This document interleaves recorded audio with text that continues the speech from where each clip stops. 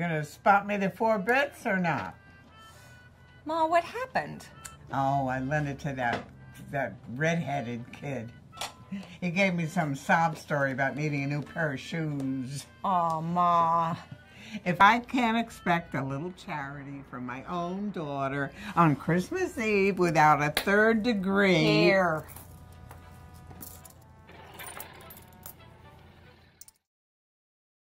I loved the classic film noir, old-timey feeling to it with the sleazy scoundrels we know so well. The old diner on Christmas Eve, creating that cozy nostalgia.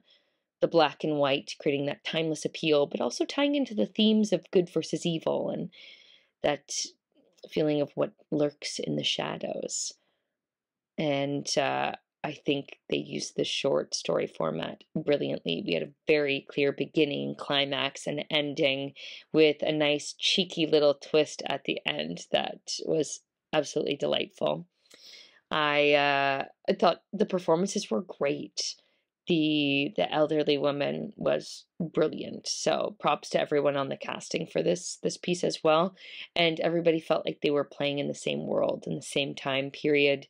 And it gave it that nice kind of heightened appeal to it. It's shot in black and white, really reminiscent of those older movies. And each character is very, very distinct archetypes. You have the rude and distrustful daughter. You have the all too trusting, sweet mom. And we think that these will be the prey of the con, who is clearly set up. We established the con artists very early. We established the scammies very early, and we kind of expect it to end a certain way, which surprisingly does not. The con ends up being the conners, and the prey ends up being the predator. And I always really love when it gives a turn of events like that, and what the archetype that we expect to see ends up being the opposite of what it actually is. I love films like this that have that film noir kind of feel to it. And the cinematographers, they did justice to this because the texture and the clarity of the black and white and how just very high definition it was absolutely stunning.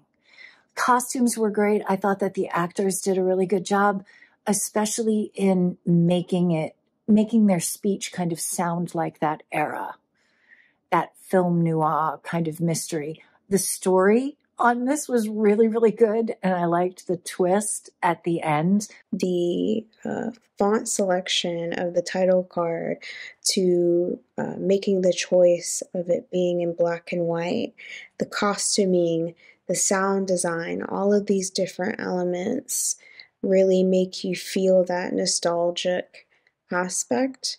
And even with the storyline itself, as the characters are sitting here putting up a ruse to fool a couple of individuals who also happen to be women, only to find that they are being fooled themselves.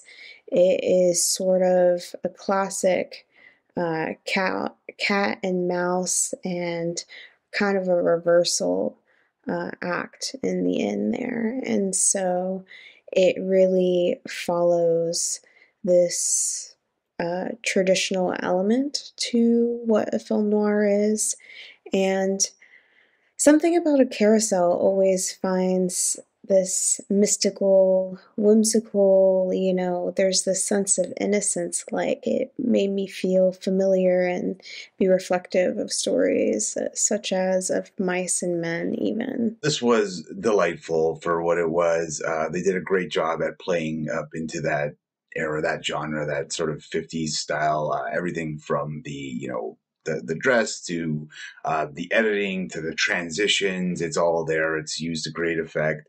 The story is just fun and cute, and just overall compelling. So I feel like there's like a comic twist like in this short film that kind of set it like different from like normal action thriller short films.